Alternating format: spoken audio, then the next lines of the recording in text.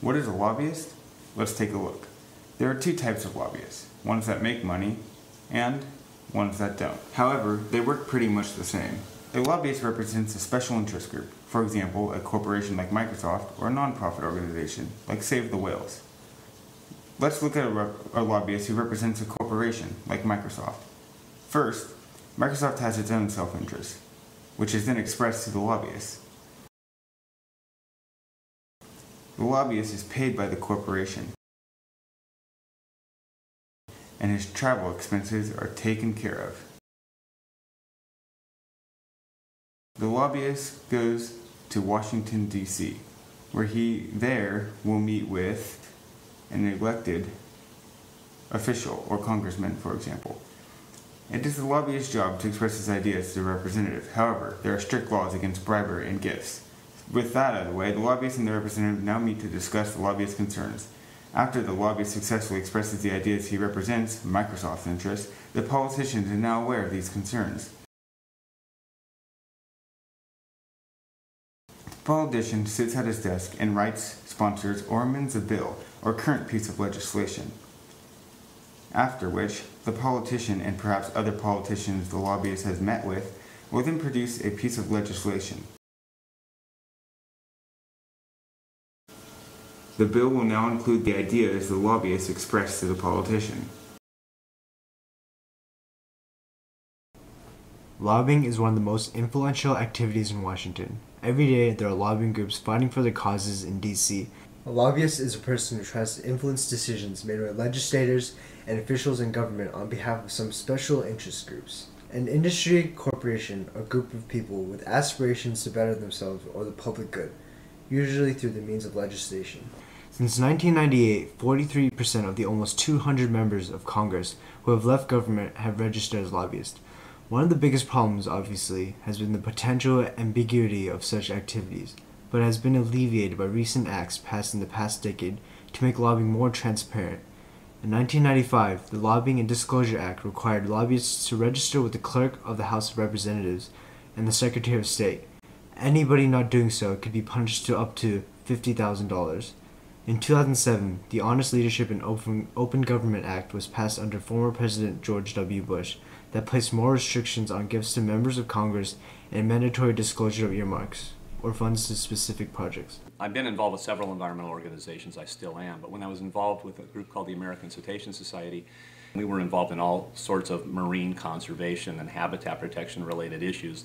There were a number of us who were basically sent up to Sacramento to talk to assembly persons and state senators, because this was state legislation that was proposed. There were some good bills that had been proposed that would protect those areas from development. So we went up and made appointments with state senators and assembly persons. We were asking for both co-sponsorships, which gives a bill more credibility and more likelihood of passing. They might take input from knowledgeable people and propose legislation, and a bill that would say, protect certain areas. And this was all volunteer. There was nothing paid.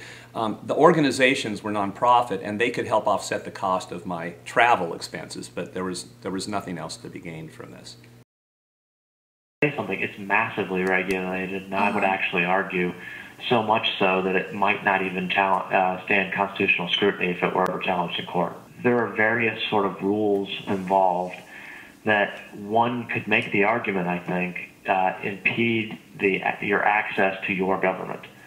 Have these constant disclosures of how much time we're spending and on which program. You have a right to petition your government, and to the extent that they levy more and more regulations on you, that is an impediment to petitioning your government. The game in Washington all too commonly is, how do I demagogue an issue?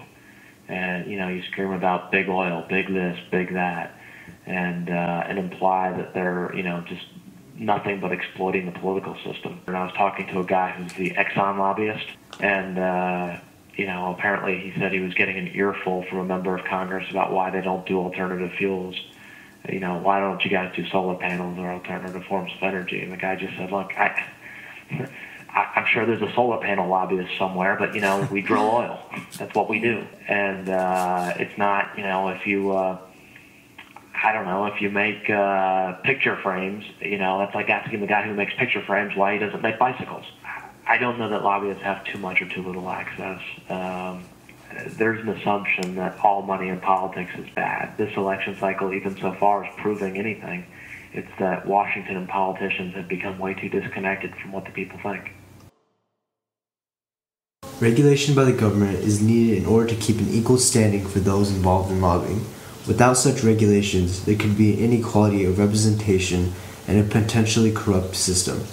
Too much regulation could also disrupt the political system, as it can impede on our right to petition. I think what's happening a lot with lobbying, if you just look today at who a lot of lobbyists are, they are former elected representatives. But it is true that access oftentimes has to do with, who you are.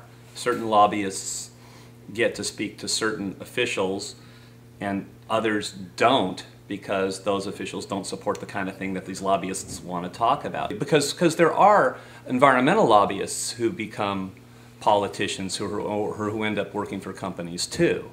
So whatever it is, it has to be some system that allows equal access, equal money, equal fairness to legitimate concerns and points of view. There does need to be some degree of regulation, particularly in lobbying, because it so easily becomes an opportunity for corruption to pervade politics. And now for politics not to represent people anymore, or even the broader interest, but narrowly defined special interests. I don't think we should ban lobbying. I just think that we should, because it does allow access. And to be fair, the businesses that drive this country, because they're innovative and successful, they have needs too, and they need to be heard.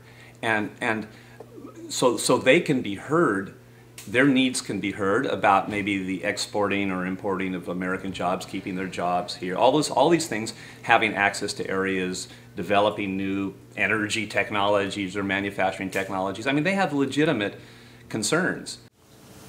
Although controversial at times, lobbying is one of the strengths of our political system because it exemplifies our rights in the Constitution.